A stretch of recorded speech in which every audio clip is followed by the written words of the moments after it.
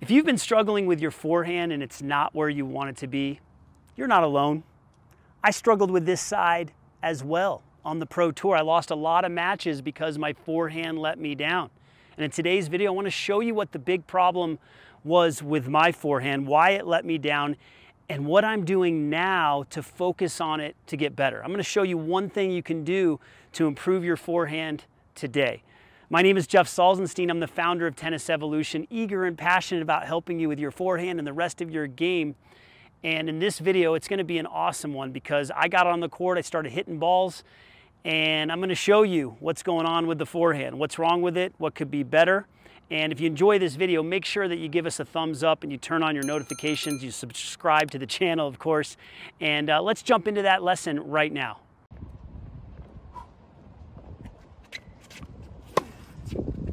Let's take a look at my forehand, and this is a version of the forehand that I had on the tour. So essentially, I had too big of a backswing. I did something that a lot of coaches will refer to breaking the plane. Some people say it's a WTA forehand. I'm not going to make a distinction between WTA or ATP because there are a lot of women on the tour that actually have a forehand where the racket stays on the same side of the body. So we're just going to talk about whether you break the plane and you have a big backswing or whether you don't, whether you keep the racket on the same side of the body. So if you see my prep here, this preparation is actually slightly different than how I did it on the tour. So on the tour, my racket was more vertical. I'm going to show you that in a moment, and my elbow is tucked in a little bit more. Now I'm working on getting the elbow out. But what I want to show is that even if you get your elbow out and away from you and the racket is angled like this, you can still break the plane. So you're going to see here, I'm in a pretty good position right here, but from this position I would need to drop the racket down so that I don't break the plane. But now what you're going to see is you see how that racket gets behind my body there. I'm going to show a back view in a moment, but I just want you to take a look at that. That's about what my backswing looked like on the tour. It wasn't extraordinarily big, but it also wasn't compact either. And this really hurt me on fast courts when the ball skidded low. I actually, because of this backswing, I gravitated more to a buggy whip forehand because I could hit my buggy whip late and still make the shot. I could have had a better forehand if it was more compact and I had a better take back and a better backswing. So now let's look at a back view of what this looks like. So now we have a back view here, and again, you can see my prep is pretty good. The elbow's away from the body, the racket is angled towards the net. Of course, I've got my trusty slinger bag here. If you don't have a slinger bag, I highly recommend you get it. It's a wonderful tool to work on your game.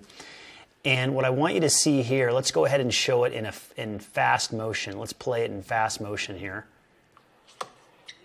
You know, that looks like a pretty good forehand, right? I absolutely ripped it. But if you slow it down and you pay closer attention to the technique, what you're going to see is everything looks good here, and this is when the racket needs to drop down and keep this tip of the racket on this side of the body. But you see how I kind of lay the wrist back, my wrist kind of drops back, and there's that little tail right there behind the body. It's not too bad, but it definitely could be more compact. And so, again, even though I'm ripping this ball, okay, that's a great forehand, and even though I have a great finish, and I'm a big stickler on catching the racket and finishing, that backswing is going to get me in trouble on faster balls. And so, you know, that's something that I want to fix. Now, before we show the changes that I'm working on, where we're fixing this action from basically from right here, we're fixing how the racket moves and how the hand moves. Instead of laying this wrist back right here, we're going to see something differently. But again, first I want to show you an exaggerated version of a big backswing. So this is what I see with a lot of players that have too big of a backswing. And you're going to see, again, see how my elbow's tucked in a little bit more, and right away my racket goes vertical. Now Federer goes vertical with his racket, but he's able to drop the racket down and keep that hand and that racket on the same side of the body. But what you're going to see here, right about here, see how right there is when the racket should be dropping down this way, and it lays back right there. And so you can see how this is going to get really big in the back. And you see this with some players. And again, they still can rip the forehand. You're going to see here, I ripped that forehand. But it just is going to, this longer swing, this bigger backswing is going to create more issues, especially when you're playing in a match when the ball is going faster, when you're tight. Being able to time the ball, find your contact zone, even your return to serve is going to be impacted. So if possible, you want to see if you can get that shortened. And what I've been working on is a specific technique that I want to show you. And before I show you, let me show you a back view of this. So we've got the back view, got my slinger bag, and I want you to see the ball's coming out at a slow pace. See how the racket's vertical? See how the elbow's in a little bit more? And there's that layback of the wrist. There's that big backswing. You'll see, again, you'll see players with this type of backswing, and they still win a lot of tennis matches. Again, you'll see this more on the women's tour than the men's tour. The men's tour, the players typically keep the racket on the same side of the body. And there's players that have won Grand Slams with this backswing. So if you like it and it works for you, you don't need to change. For me, I'm personally a little bit annoyed that I wasn't able to fix this as a professional player, that I got away with this and I actually got to top 100 in the world with that forehand. But it does explain why I really struggled on fast courts. I was actually better, with my big serve, I was better on slower courts because I had time on my forehand. My swings were just too long in the back.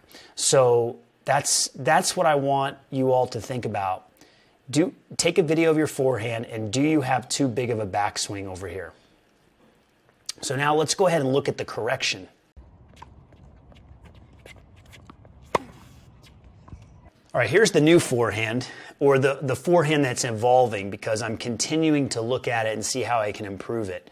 So what I want you to see here is, again, notice how I'm starting. So one thing you can see is that I'm actually keeping my hands a little bit more in front. My elbow is away, and I'm not even thinking of taking the racket back behind me. I'm keeping it in front and to the side of my body. And when I get to this position right here, all I'm thinking about doing is dropping the racket. So now you can see, look at the difference in the wrist position. I've essentially dropped the hand, and then from right there, the wrist starts to lay back. Instead of having the wrist lay back in a higher position and getting the racket behind me, I'm making this move right here where I drop the hand down, and I think of keeping my racket to the side of the body. You see how the racket hasn't even gone back yet, whereas in the other videos you would have seen the racket going back. And so then as I go to swing at the ball, the racket naturally goes behind me, and you can see that now I'm more behind my body or in line with my body instead of breaking the plane. Now, if you look at the contact and even the follow-through, it's going to look the same as if I have the big backswing. But again, the whole intention is to make the backswing more compact. All right, here's the look from the back, and you can see, again, elbows away, racket is pointing this way, maybe even a little bit lower with my setup. That's what feels comfortable to me, and I'm just trying to keep my hand on this side of my body right here. I'm not letting my hand get behind me. And I'm thinking of really dropping the racket and almost keeping the racket in front of me. I know the racket is not in front of me, but that's what I need to think of right here.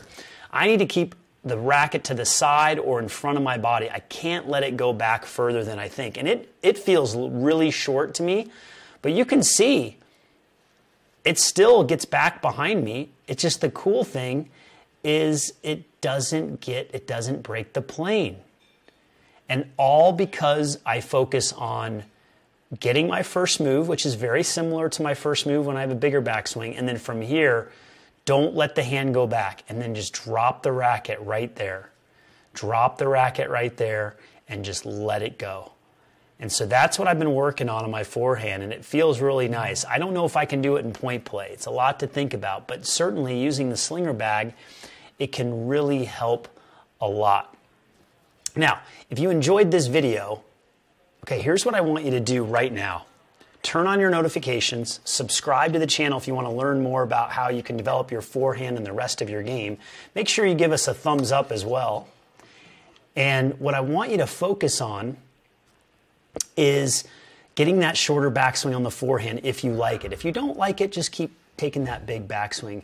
And before you go today, just know that I can help you with your forehand and the rest of your game. So if you click the link below in the description or somewhere in this video, I'm going to give you 3 amateur forehand mistakes, not serve mistakes, forehand mistakes that you could be making, and we can help you get your forehand and the rest of the game, your game to the next level.